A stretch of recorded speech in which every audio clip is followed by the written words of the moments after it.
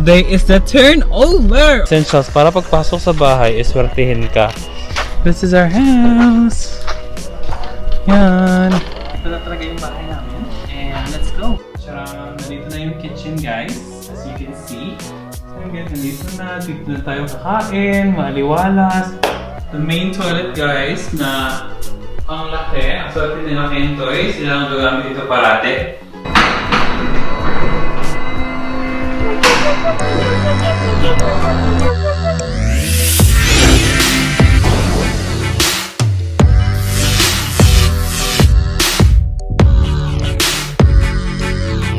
So guys, I'm just gonna give you an update kung ano nangyayari sa bahay namin. And then, halika na guys, pasok na tayo.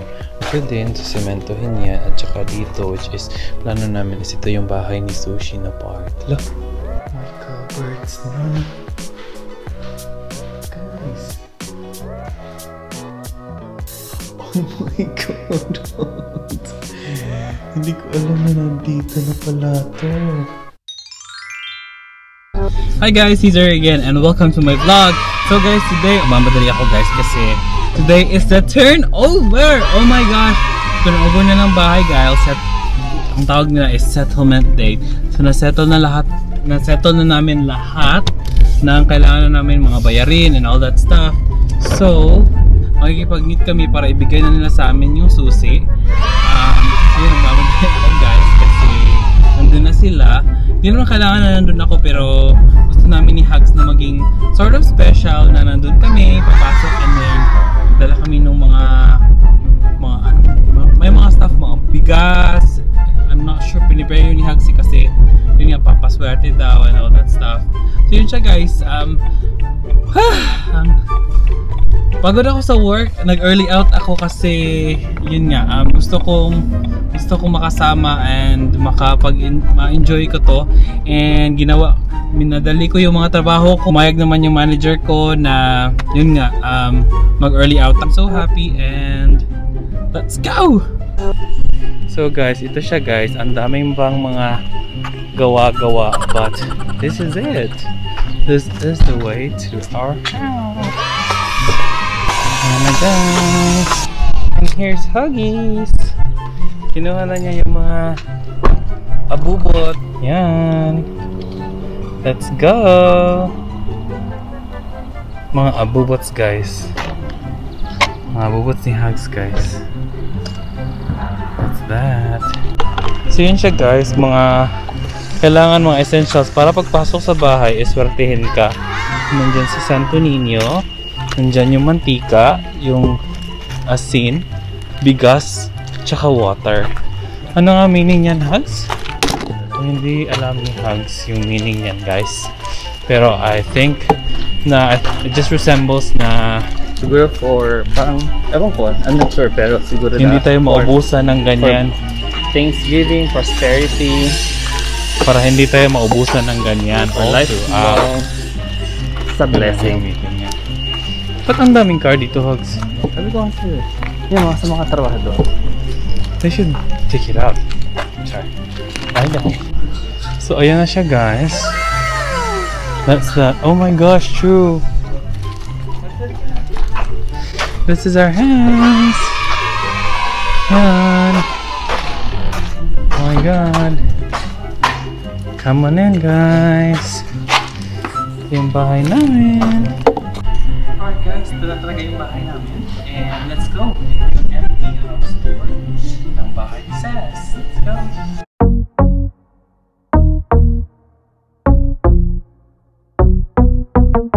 Pasok na tayo. Simple na talaga yung bahay namin guys.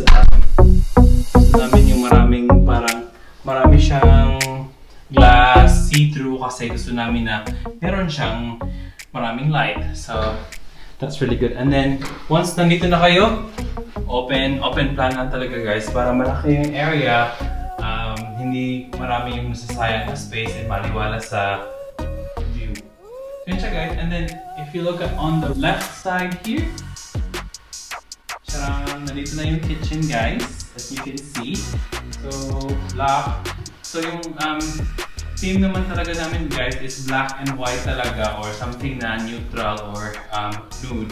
So yun siya guys, black, and then nandito na yung mga lights, meron tayong table dito. And then yung kitchen natin is fire siya guys, meron din tayong range hood dito. Ito kailangan pa ito i-change guys, magiging splashback to na black din. Tapos glass siya na pwedeng nasusulatan, which is really nice. So yun guys, and then nandito din yung oven natin. Yan, and marami tayong mga cupboards, as you can see. Dito naman guys, there's this window, and then meron tayong tubig dito na napupul. And then, once you open that up, uy! Pwede mo siyang na-change na ganito.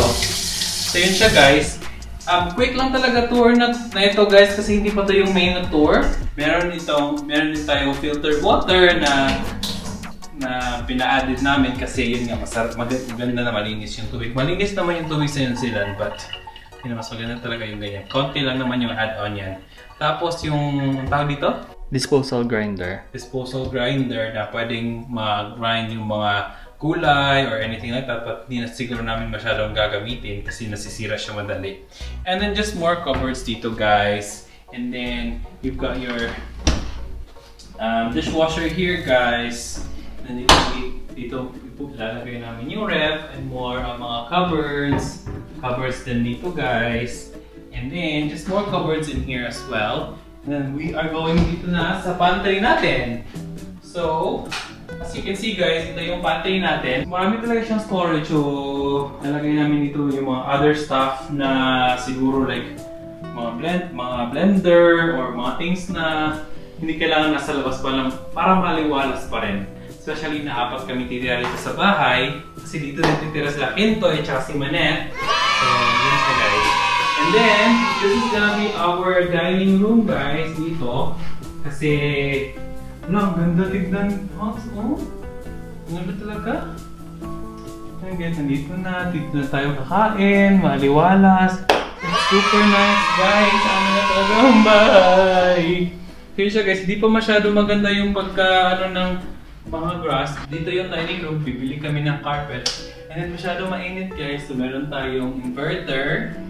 And then, as you can see, meron tayong mga pendant lights. So, bagay yan sa dining table natin. And then, ang pinaka-attraction namin guys, na-in-order namin siya sa light in a box. Which is really nice. Nahirapan na silang gawin to, pero ang ganda niya guys. I'll show you, I'll turn it on. Pakita naman natin yan. Oh! And then, ito siya. Oh! Ito siya guys. Binili natin yan sa lights in a box. Akala nga namin hindi na darating kasi international siya, parang China ata. Let's go guys! Dito tayo sa... pakita muna natin sa kanila yung ground natin. As you can see, basic lang to guys ha. Hindi pa kasi na tapos lahat or hindi pa ganito lang talaga yung basic package guys na merong semento dito.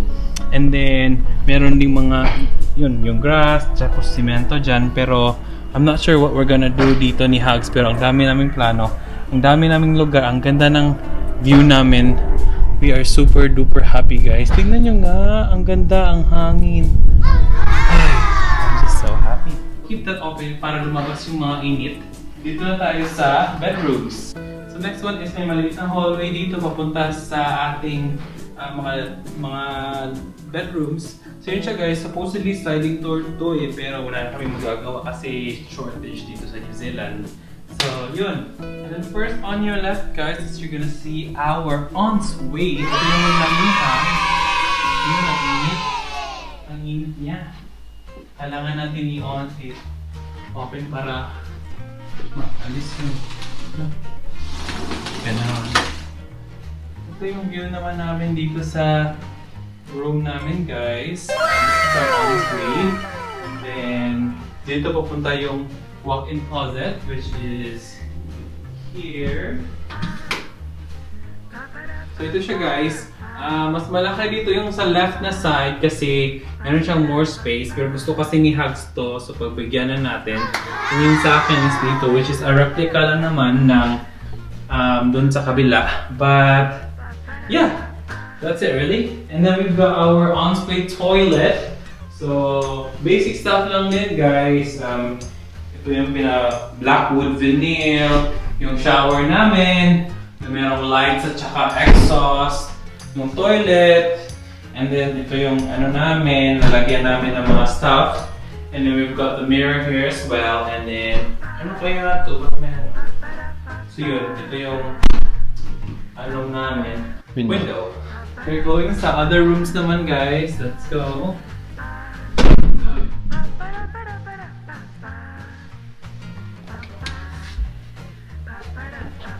So may mga lalagyan dito guys, mga cupboards. And then you've got second room na lang dito, which is, I would think visitors, guest room namin, or pwede namin gawing gaming room, computer room, or study room, or whatnot. Pero we'll see what happens to this room. Meron din siyang own parang tawag dito, wardrobe. The same naman yung rooms. And then we are here sa third room natin guys. Ito yung room na pinili nila Kentoy. So yun siya. Pretty basic room. Malamig dito. Compared dun kasi mainit. So basic stuff lang, same room. And then we've got the main toilet guys na ang laki. Ang swerte nila Kentoy. Sila ang gagamit dito parate. So yun siya guys. Uy, may lanaw. May lanaw! May bathtub. Yung towel tray, itong the same, and then we've got our nandito yung laundry room natin, which is basic stuff lang din. Yun, dito yung washing machine, yung laundry room. This is yung garage namin. That's it really. So okay, close natin to. May pa-automatic siya na machine dyan. Ready, go! Okay, let's start.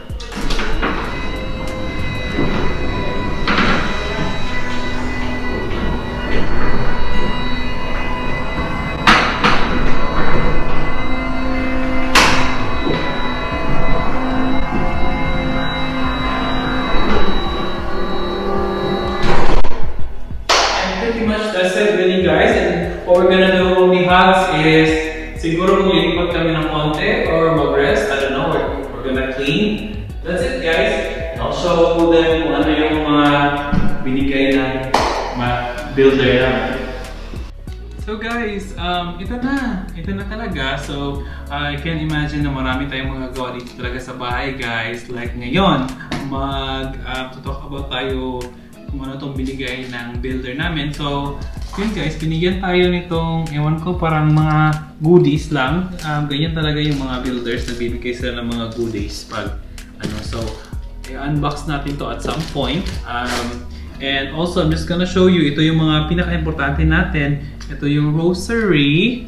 Kasi naman, mga Pinoy, we have beliefs, and so this will protect us, guide us, and I believe it's all about na yun, paswerte, meron tayong asin, meron tayong water, oil, and rice na parang I think which means na masagana yung buhay, and we will be blessed. And bro, about all talaga guys, no, hindi ko na-imagine talaga. I mean, na-imagine ko naman kasi gusto ko talaga makapag-achieve in life and whatnot. Pero yun, meron na talaga kaming bahay, and thank the Lord God for always keeping me safe, getting me here to where I'm at the moment. Also to Huggies, my partner, always being there, always being very supportive and understanding. And sa lahat talaga, sa family and friends, thank you so much. I'm just gonna end the vlog here. There's gonna be a lot of vlogs, and this place is gonna be very memorable. This is just the start really, guys. So I hope you guys enjoyed this vlog. And guys, if you wanna tune in sa mga vlogs na mangyayari dito, please hit the subscribe button guys para ma-notify kayo. So thank you guys. Bye!